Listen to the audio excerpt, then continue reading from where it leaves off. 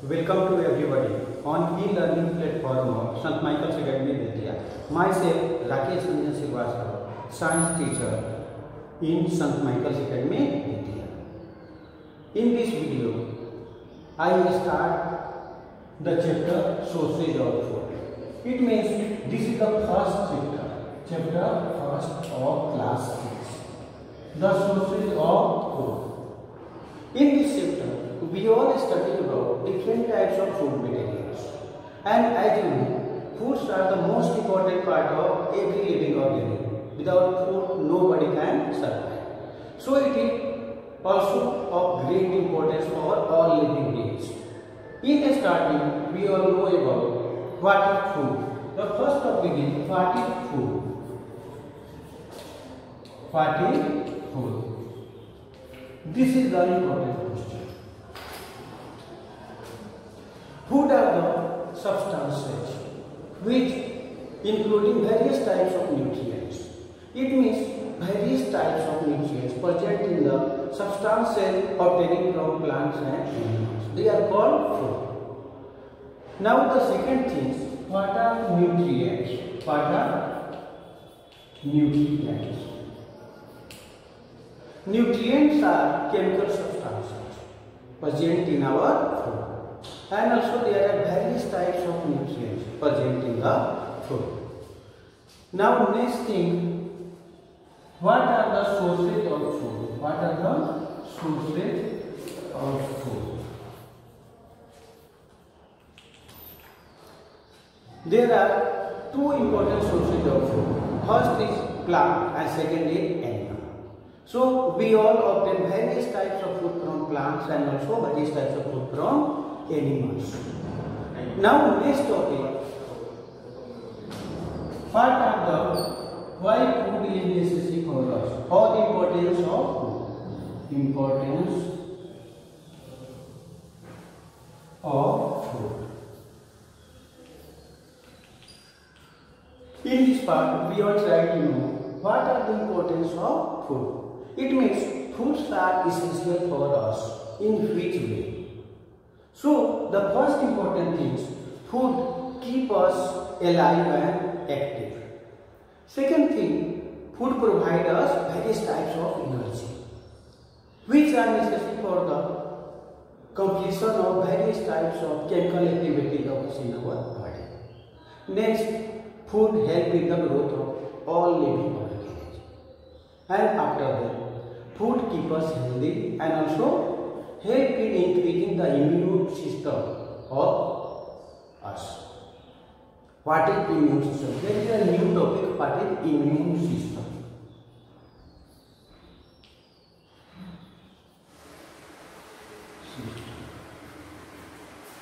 Immune system is the part of our body which keep us healthy and also always try to fight against microbes and also keep us free from different types of disease.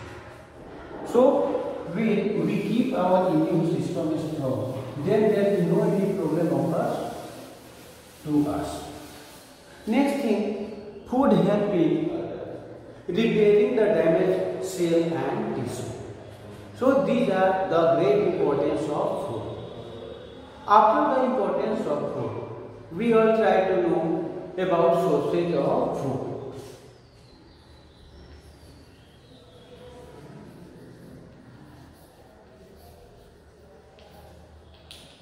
There are two important sources of food. First is called plants and second is called animals. It means from plants and animals. So we all obtain our food.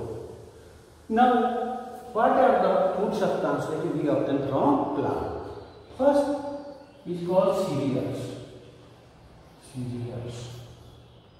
What are cereals? Some grains we all utilize for food. As example, rice, wheat, and maize. These are called cereals, and also they provide us carbohydrate and also give us energy. After that, the second topic, we obtain from plants their protein. Protein are also important nutrients for our body, and also whole body also prepared by the help of protein. It makes formation of body occurs by the help of protein. Now the example of proteins. It is said that pulses are most important part of protein. It means huge amount of protein we obtain from pulses. After that, meat, fish, egg and other substances also give us or provide us proteins. Next topic, after protein, we obtain various types of vegetables and fruits. Vegetables and fruits.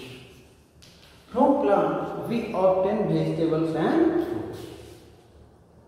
And vegetables and fruits are of great importance in our, because they are called protective food and also keep us healthy and free from different types of disease. So we should try to take fruits and vegetables in our daily food. Now next, animals. We obtain various types of food material from animals, and everybody like the food obtained from the animals nowadays. Why? Because animal food are more nutritious, and also there was a high demand of the animal food. Now example of animal food: meat, fish, egg, and also milk. We obtain from animals. So these food materials are highly nutritious, and everybody like these types of food for proper growth and also their nourishment. We all study about the different sources of food. After that, we all study we obtain food from where? We obtain food from where? This is the most important question. We obtain food from where? So for this question, at first we all try to know that how many types of living organisms. So in general way we all say we categorize the living organism into two parts. Living organism. First, autotrophs.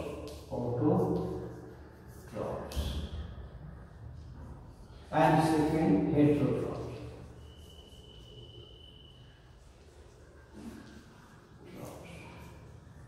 There are two types of living organisms, autotrophs and heterotrophs. We all discuss one by one about them. In the study, we all study about autotrophs.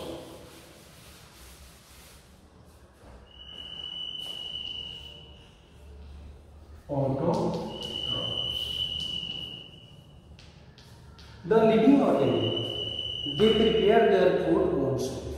They are called autotrophs.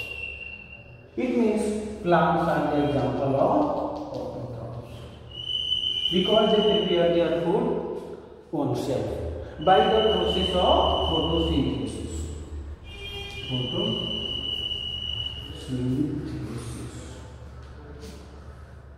So all the plants are called autotrophs because they prepare their food by the process of photosynthesis with the help of green pigment present inside it. This is called chlorophyll. What is called chlorophyll? By the help of chlorophyll, they prepare their food, and this process is called photosynthesis. Now, next.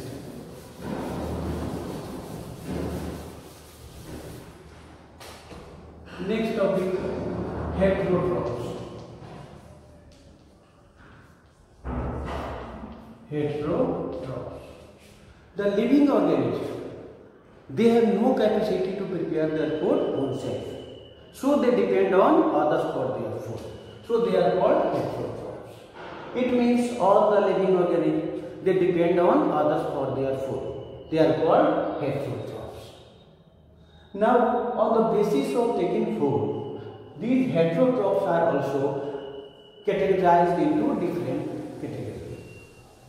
First, the living organism present in the heterotrophs.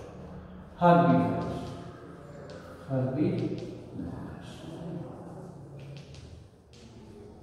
Herbivorous means all the living organisms present on the earth's surface. They feed only grass and plantation. They are called herbivores. As example, cow, ox, deer, etc. These are the living organisms. They feed only plantation and also grasses. So they are called herbivores.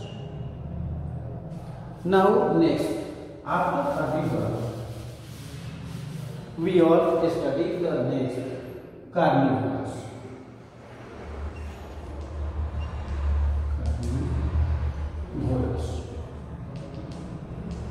Carnivores, in this category, all the living organisms present, they eat flesh of animals. Flesh of animals. It means all the living organisms, they depend on flesh of animals, are called carnivores. After that, the next topic was omnivorous. All the living organisms present on the earth's surface, they eat both plants and animals.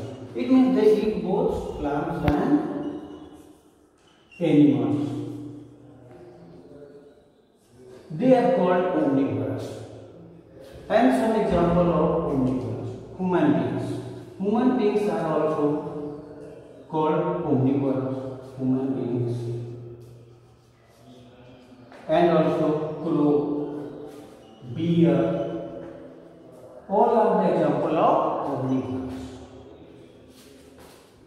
So in this category we all study about heterotrophs, autotrophs, and also last omnivorous. The next thing is scavengers.